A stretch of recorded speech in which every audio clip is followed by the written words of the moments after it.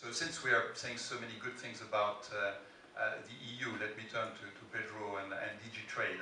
What is your take at it, since your work is to work with what Europe calls third countries. First, what are those countries, and what is your take in terms of their vision of the IP debate in Europe, the US, and between the two?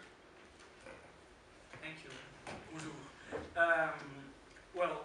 Indeed, we deal with, in DG Trade, we deal with the trade-related aspects of intellectual property and with countries outside of the European Union. So the rest of the world, with the exception of our 27. We deal with that on a multilateral level, for instance, in institutions like the World Trade Organization, which you may know have created the first complete set of harmonized intellectual property rules called the TRIPS Agreement, Zakova-PIC. You know that trade is an exclusive competence of the European Union, so we address that, including our discussions at the WTO, on behalf of the 27 member states.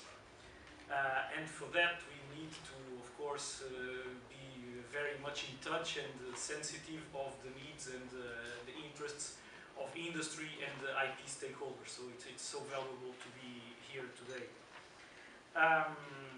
But also we deal with it bilaterally. So we have a number of instruments we use with third countries. We focus on priority third countries because it's a very big world and we have limited resources.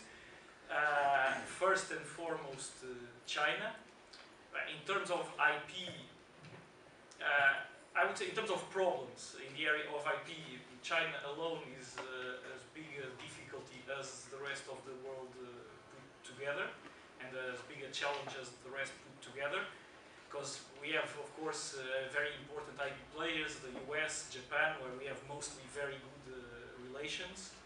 I'm not going to talk about geographical indications, but for the rest, we see very much eye to eye on a number of subjects. We cooperate very closely.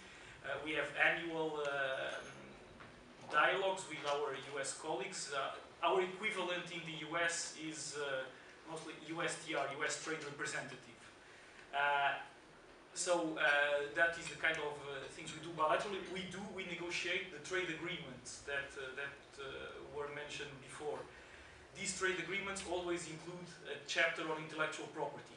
The main objective of trade agreements is to open markets, so they lower import tariffs.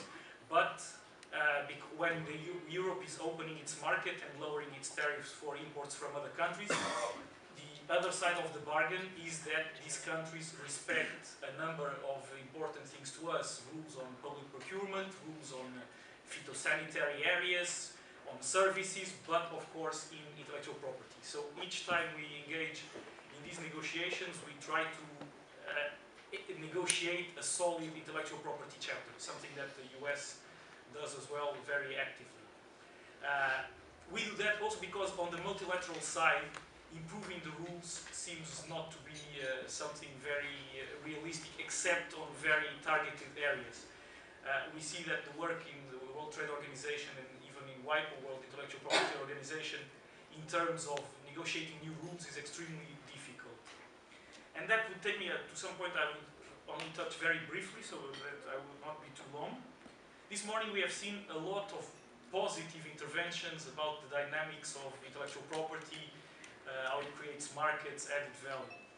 I would maybe like to spoil a bit the party and call your attention to some problems, serious problems that we have in this area. These problems can be summarized. It was an expression invented, I think, or created by somebody in GE, the erosion of intellectual property. If it's not Tadeusz, then at least he's getting the credit for it. But one of the first that I hear this expression, erosion of intellectual property. This has to do with a movement that you will also see globally that is very much criticizing intellectual property. For many years, intellectual property was something discussed between legislators, companies, academics.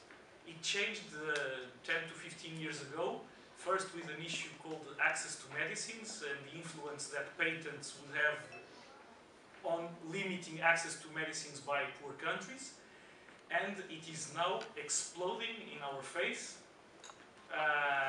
with also a debate around the internet and the freedom of information that links more to copyright than to patents.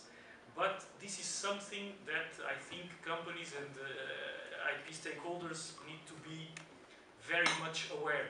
It's no longer an issue debated among lobbyists and legislators.